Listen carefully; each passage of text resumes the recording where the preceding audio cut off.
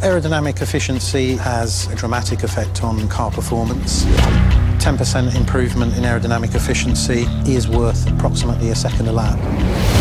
That's why we chase so hard. Clearly a Formula 1 car and a road car are very different animals, but they're both subject to the same laws of physics and the same air flowing over them. There is common ground between what we do here at Red Bull Racing and what Infiniti do. We both use wind tunnels, we both use computational fluid dynamics.